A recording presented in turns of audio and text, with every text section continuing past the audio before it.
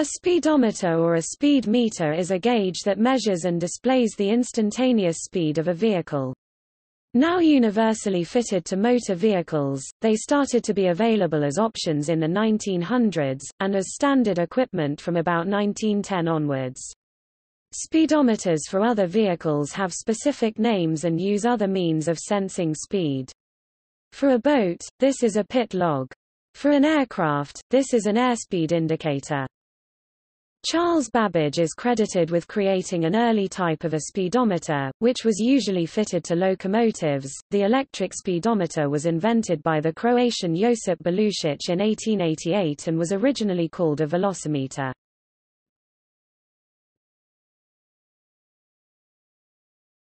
Topic: Operation. Originally patented by Otto Scholz on 7 October 1902, it uses a rotating flexible cable usually driven by gearing linked to the output of the vehicle's transmission. The early Volkswagen Beetle and many motorcycles, however, use a cable driven from a front wheel. When the vehicle is in motion, a speedometer gear assembly turns a speedometer cable, which then turns the speedometer mechanism itself. A small permanent magnet affixed to the speedometer cable interacts with a small aluminum cup called a speed cup attached to the shaft of the pointer on the analog speedometer instrument. As the magnet rotates near the cup, the changing magnetic field produces eddy currents in the cup, which themselves produce another magnetic field.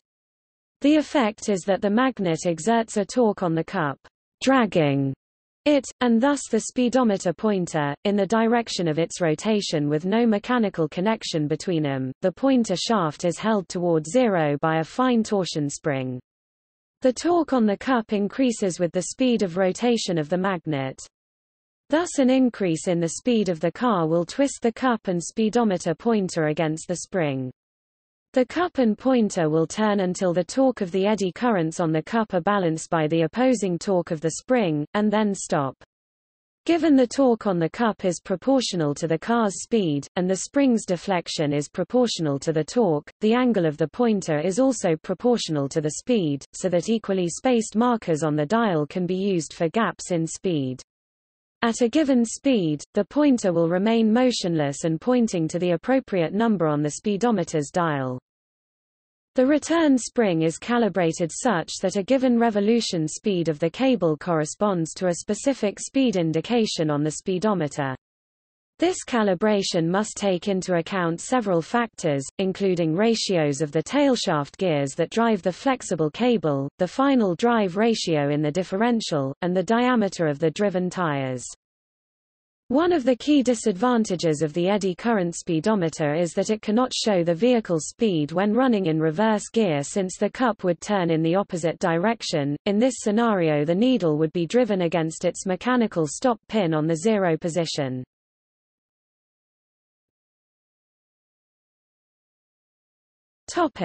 Electronic. Many modern speedometers are electronic.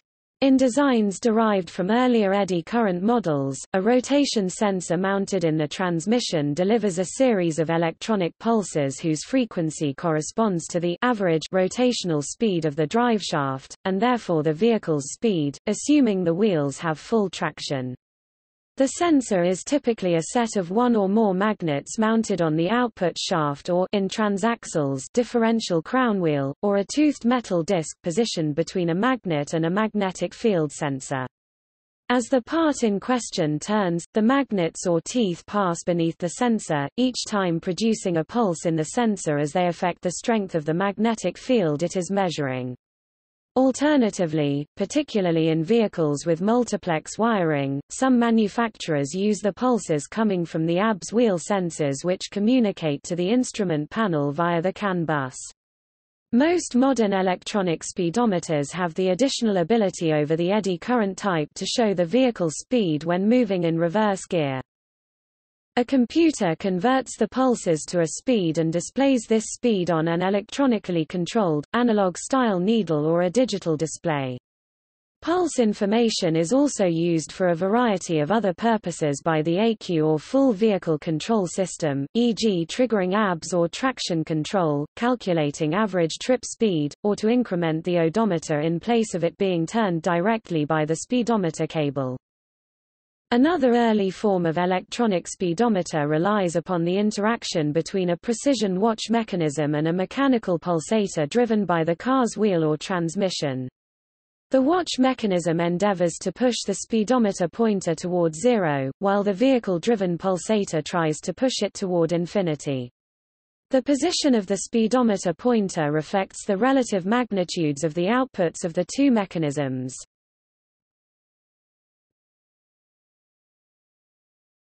Topic: Bicycle speedometers. Typical bicycle speedometers measure the time between each wheel revolution, and give a readout on a small, handlebar-mounted digital display. The sensor is mounted on the bike at a fixed location, pulsing when the spoke-mounted magnet passes by. In this way, it is analogous to an electronic car speedometer using pulses from an ABS sensor, but with a much cruder time-distance resolution, typically one pulse display update per revolution, or as seldom as once every 2 to 3 seconds at low speed with a 26-inch (2.07 meters) circumference, without tire wheel.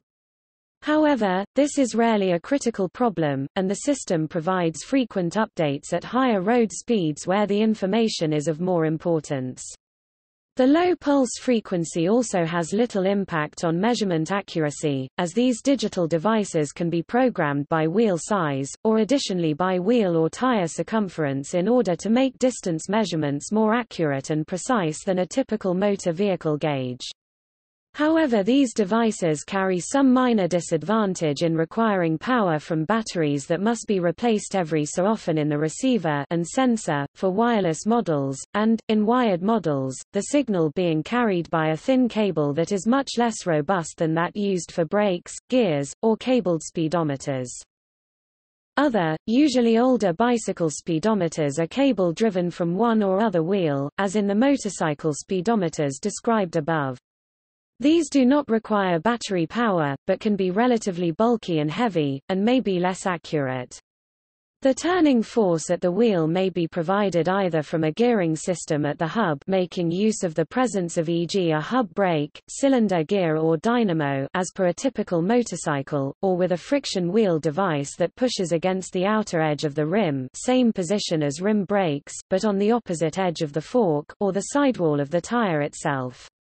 The former type are quite reliable and low maintenance but need a gauge and hub gearing properly matched to the rim and tire size, whereas the latter require little or no calibration for a moderately accurate readout. With standard tires, the distance covered in each wheel rotation by a friction wheel set against the rim should scale fairly linearly with wheel size, almost as if it were rolling along the ground itself, but are unsuitable for off-road use, and must be kept properly tensioned and clean of road dirt to avoid slipping or jamming.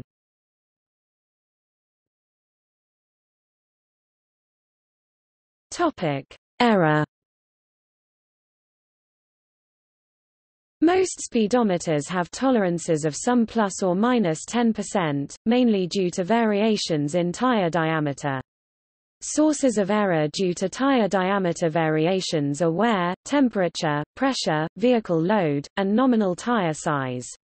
Vehicle manufacturers usually calibrate speedometers to read high by an amount equal to the average error, to ensure that their speedometers never indicate a lower speed than the actual speed of the vehicle, to ensure they are not liable for drivers violating speed limits. Excessive speedometer errors after manufacture can come from several causes, but most commonly is due to non-standard tire diameter, in which case the error is percentage error equals 100 times 1 minus new diameter standard diameter display style m box percentage error equals 100 times 1 m box new diameter m box standard diameter. Nearly all tires now have their size shown as TA_W On the side of the tire, see tire code, and the tire's diameter in millimeters equals 2 times T times A 100 plus W times 25.4. Display style m box diameter in millimeters equals 2 times T times A 100 plus W times 25. 4. Diameter in inches equals T times A 1270 plus W.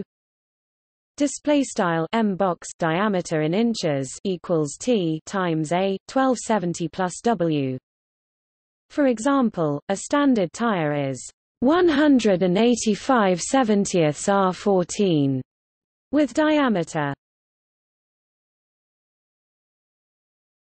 Topic 2 * 185 * 71 plus 14 * 25.4.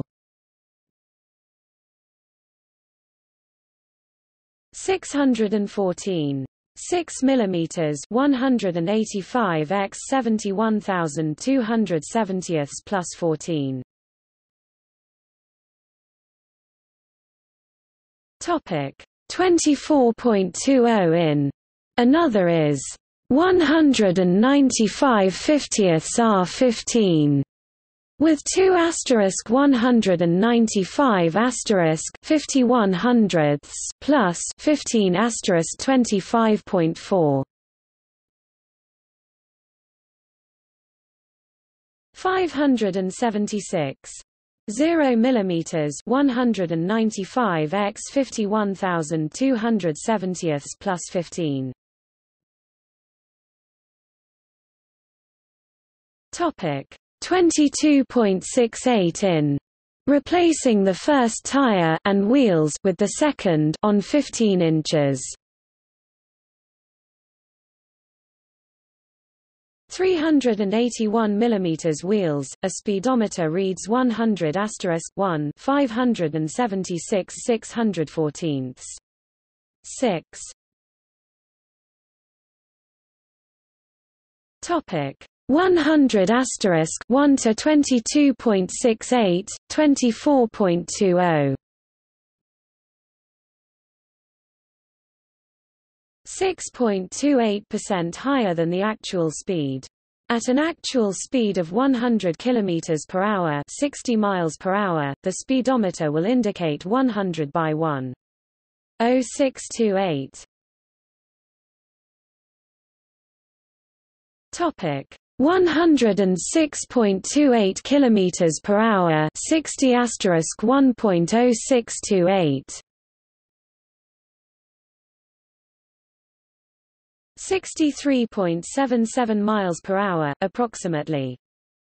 In the case of wear, a new 185/70 R14 tire of 620 mm (24.4" diameter will have approximately equals 8 mm tread depth. At legal limit this reduces to 1.6 mm, the difference being 12.8 mm in diameter or 0.5 inches, which is 2% in 620 mm (24.4 inches).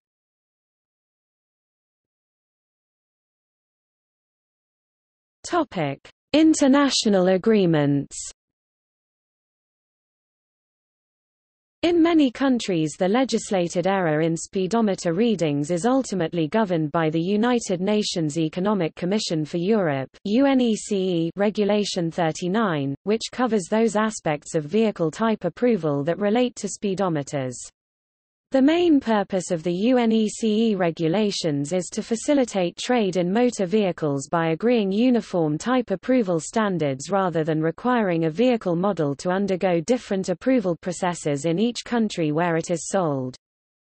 European Union member states must also grant type approval to vehicles meeting similar EU standards. The ones covering speedometers are similar to the UNECE regulation in that they specify that the indicated speed must never be less than the actual speed, i.e. it should not be possible to inadvertently speed because of an incorrect speedometer reading.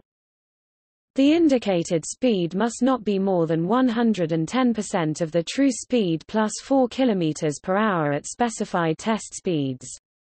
For example, at 80 km per hour, the indicated speed must be no more than 92 km per hour. The standards specify both the limits on accuracy and many of the details of how it should be measured during the approvals process, for example that the test measurements should be made for most vehicles at 40, 80 and 120 km per hour, and at a particular ambient temperature and road surface. There are slight differences between the different standards, for example in the minimum accuracy of the equipment measuring the true speed of the vehicle. The UNECE regulation relaxes the requirements for vehicles mass-produced following type approval. At conformity of production audits, the upper limit on indicated speed is increased to 110% plus 6 km per hour for cars, buses, trucks and similar vehicles, and 110% plus 8 km per hour for two- or three-wheeled vehicles that have a maximum speed above 50 km per hour or a cylinder capacity, if powered by a heat engine, of more than 50 cc. European Union Directive 2007/EC, which relates to two- and three-wheeled vehicles, provides similar slightly relaxed limits in production.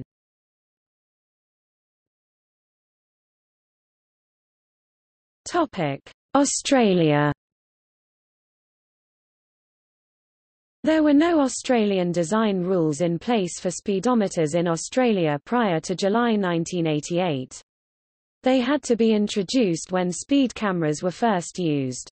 This means there are no legally accurate speedometers for these older vehicles. All vehicles manufactured on or after 1 July 2007, and all models of vehicle introduced on or after 1 July 2006, must conform to UNECE Regulation 39. The speedometers in vehicles manufactured before these dates but after 1 July 1995 or 1 January 1995 for forward control passenger vehicles and off-road passenger vehicles must conform to the previous Australian design rule. This specifies that they need only display the speed to an accuracy of plus or minus 10% at speeds above 40 km per hour, and there is no specified accuracy at all for speeds below 40 km per hour. All vehicles manufactured in Australia or imported for supply to the Australian market must comply with the Australian design rules. The state and territory governments may set policies for the tolerance of speed over the posted speed limits that may be lower than the 10% in the earlier versions of the Australian design rules permitted, such as in Victoria. This has caused some controversy since it would be possible for a driver to be unaware that he is speeding should his vehicle be fitted with an under-reading speedometer.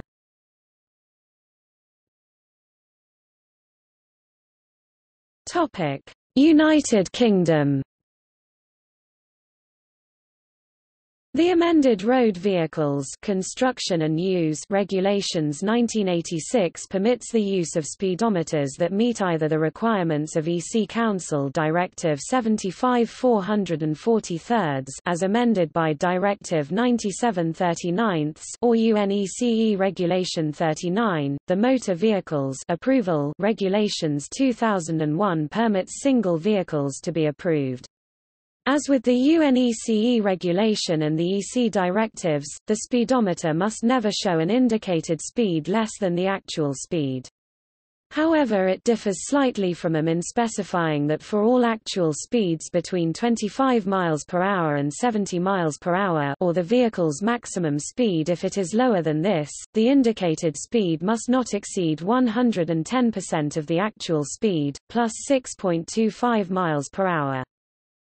For example, if the vehicle is actually traveling at 50 miles per hour, the speedometer must not show more than 61.25 miles per hour or less than 50 miles per hour.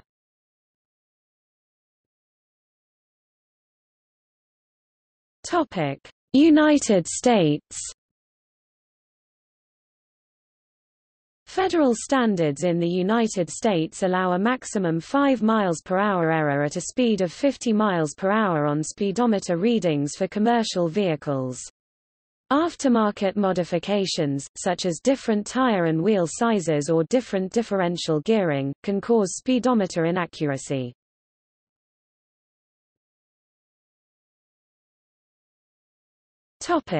Regulation in the U.S. On 1 September 1979, the NHTSA required speedometers to have special emphasis on 55 miles per hour and display no more than a maximum speed of 85 miles per hour. On 25 March 1982, the NHTSA revoked the rule because no significant safety benefits could come from maintaining the standard.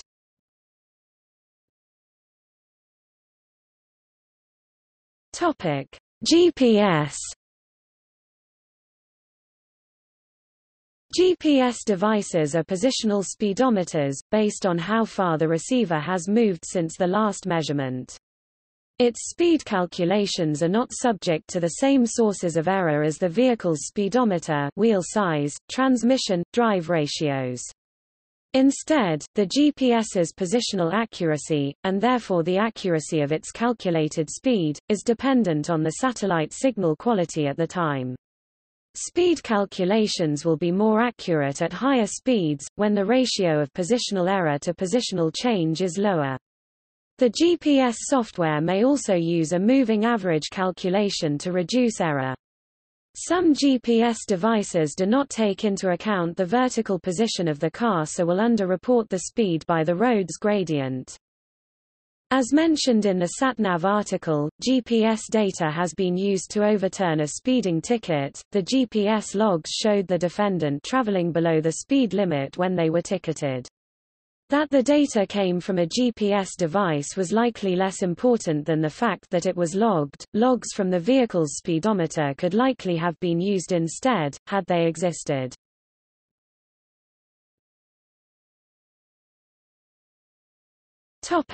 See also: